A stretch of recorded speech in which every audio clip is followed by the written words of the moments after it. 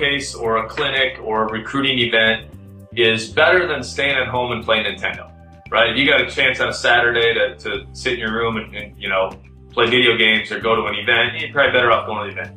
But you really can spend lots of money going to all of these events around the country. And a lot of people do that, and that's their strategy for recruiting is I'm just gonna be out in as many places as possible and hopefully somebody finds me. Here's the reality of recruiting showcases and clinic events.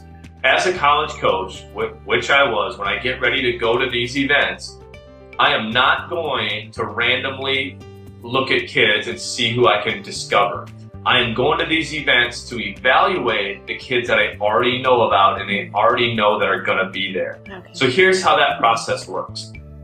So I have my summer schedule or off-season schedule of where I'm gonna go, and I contact the people running the event and I say, send me a list of all the athletes that are registered for this camp or clinic or showcase. I take that list, I cross-reference it with my database of kids that we are actively recruiting and that I have in my system. I do a cross-reference check, and let's say it pulls out, you know, 100 kids. Then I do a second cross-reference check, and I make sure that they have the academic restrictions that I need for my program. I might even do a third check and make sure they have like the athletic accolades or awards or height or whatever it is I'm looking for. And then I get myself a list of, say, 20 kids that I'm gonna actively evaluate at the event. So when I show up at this event on a Saturday, I have a schedule in front of me, and I have at 8 o'clock, I'm going to field 1 and I'm gonna watch this kid. At 8:30, I'm gonna switch over to field 2, I'm gonna watch these 2 kids. At 9 o'clock, you know, so I have a plan in place. I don't just sit down and say, all right, you know, I'm gonna put my hat on, put my radar gun, you know, put an umbrella, just say, all right, I'm just gonna watch hoops and, you know, see, or, you know, watch the lacrosse games or see who I like.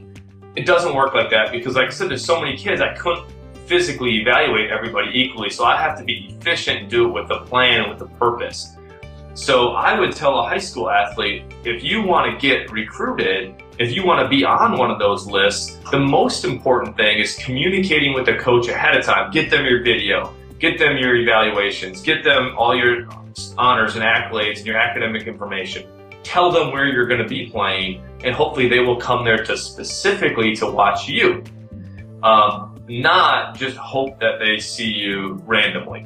And that takes work, it takes preparation, but if you want to get recruited, those actual showcase events can be very helpful to you.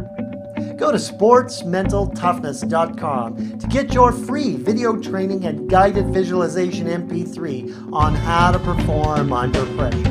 I'm Craig Sigel, the Mental Toughness Trainer.